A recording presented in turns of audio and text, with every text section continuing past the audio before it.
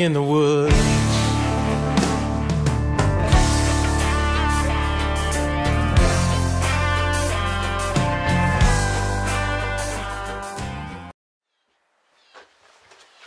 Morning guys, Dave Canterbury at the Pathfinder School. I wanted to show you guys a little piece of history today.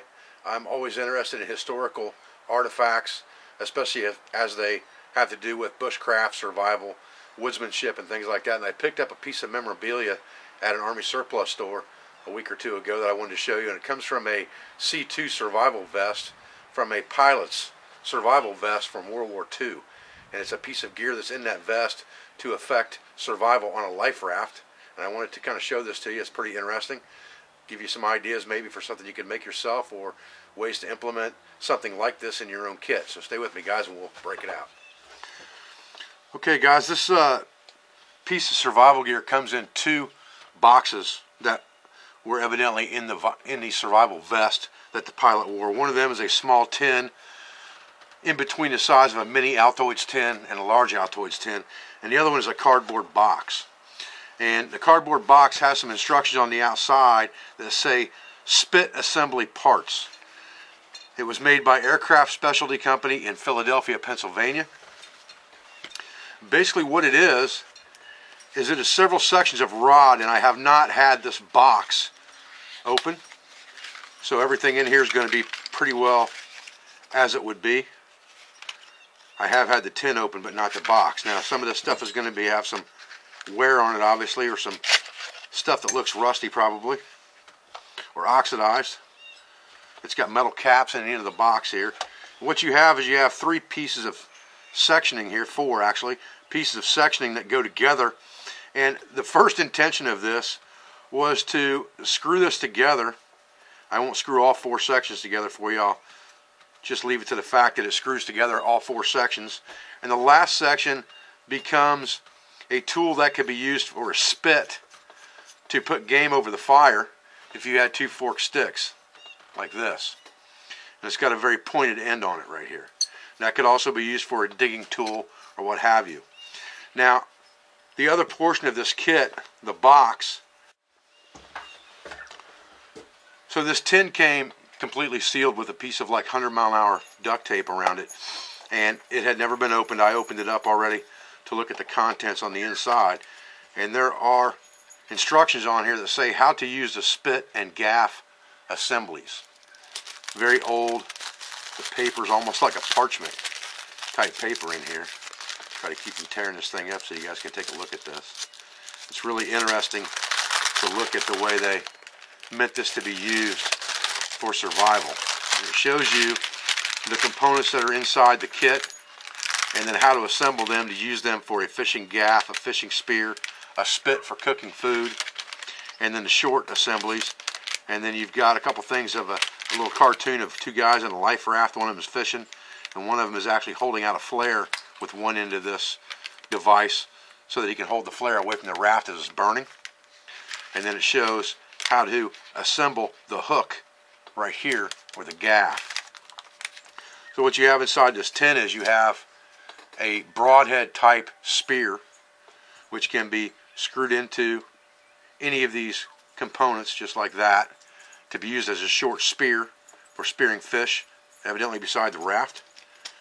And you have several components inside here to include an eye that's meant to be used for a fishing eye if you put it here, or it could be screwed onto this portion to be used to hang the large hook off of. And the way that works is, from what I can tell, you have alignment notches in here that these three pieces go into, and this thing's pretty well oxidized, so I'm going to have to work it a little bit probably. There it goes. And you've got three hook devices in here that actually go into this just like this, and they channel lock into each other like that. And you have three of those, and then when you screw this down on top, it locks. So this would be your locking mechanism here that would lock that in place, so you have three fish hooks on there to make a gaff or a fish hook device. Obviously it would take a pretty big fish to get on that, but around life rafts and things like that, you know, you tend to get sharks and things like that that come around, so you could use these bigger hooks for things like that. So you've got 3 of those hooks that assemble onto this gaff assembly, and then you also have a fishing eye and the gaff assembly part right there, and then you have the 3 hooks in this tin as well, and a broadhead. So it's a pretty, for the time period and for what they had, you know, it's a pretty versatile small kit for survival in a life raft. I thought it was really interesting. I wanted to show you guys this today.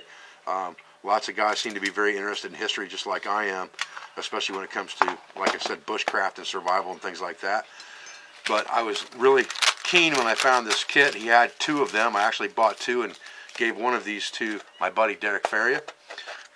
I paid $5 a piece for these kits, guys. To me, that was worth every bit of $5 just to put that thing, you know, up somewhere in a display case and never take it out or use it, but just for the memorabilia sake of it. Now, I think that it's going to be kind of a pain to get this back in here probably, because there is a metal sleeve in there that this side fits into.